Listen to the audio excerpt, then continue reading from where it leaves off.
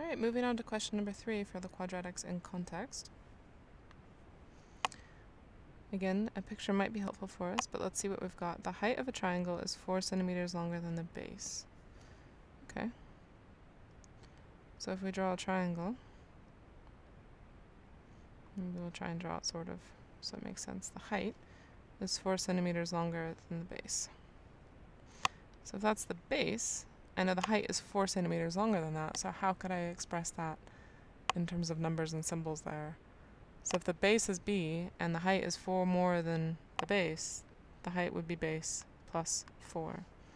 So here we've got the base is equal to b and the height is equal to b plus 4. The area is equal to 30 centimeters. Okay, so we know the area is equal to 30 centimeters squared. So let's think about what the area of a triangle is. Again, like I've said, you might have to call on previous knowledge to solve these problems. So the area of a triangle, you should hopefully remember, is 1/2 times base times height of a triangle. Sometimes it's written like this or like this, but either way, that's going to be our area formula. So I know that my area is equal to 30 centimeters. So let's plug in what we've got. I know that if I write it like this, the base times the height, so the height again here is 4 more than the base,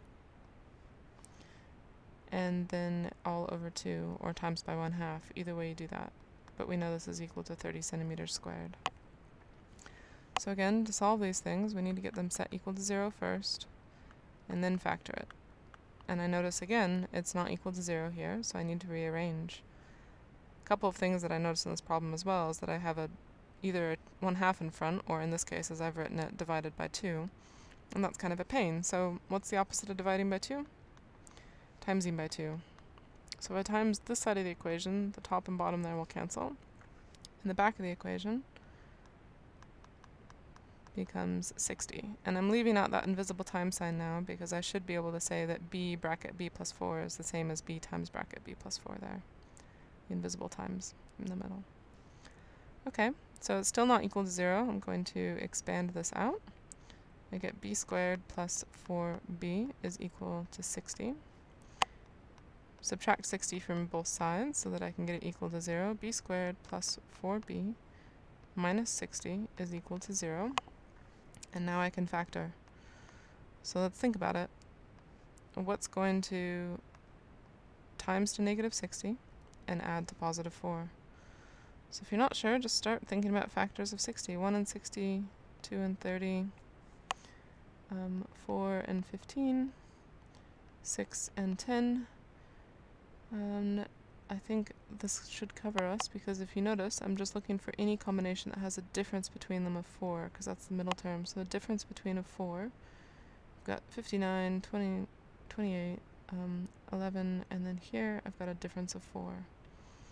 So b, I'm going to have a 6, and b and a 10, and now I need to be really careful with my signs because I know at least one of them needs to be negative to get a negative when you times.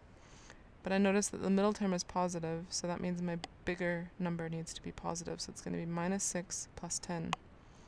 And to double check that, if you go 10 minus 6, you'll get positive 4 from the middle. So again, to solve, we'll set both of these things equal to 0.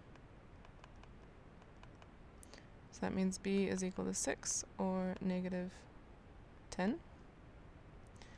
And here, because we're dealing with a real-life situation, we would say, well, real life is in like an object.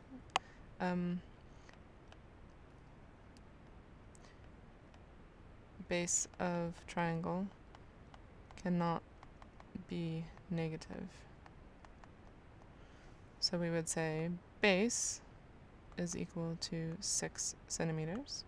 Because that's what we solved there, knowing that it has to be the positive answer, not the negative, because it wouldn't make sense to have a base of negative 10 centimeters.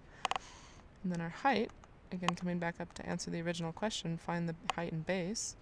The height, well, we knew that that was the base plus 4, that it was 4 centimeters longer than the base, so my height is equal to 10 centimeters. And that's your final answer there.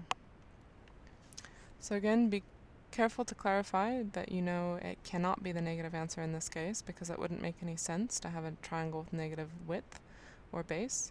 And just be careful when you're plugging in that you're recalling all the previous knowledge and information that you've got for an area of a triangle as well.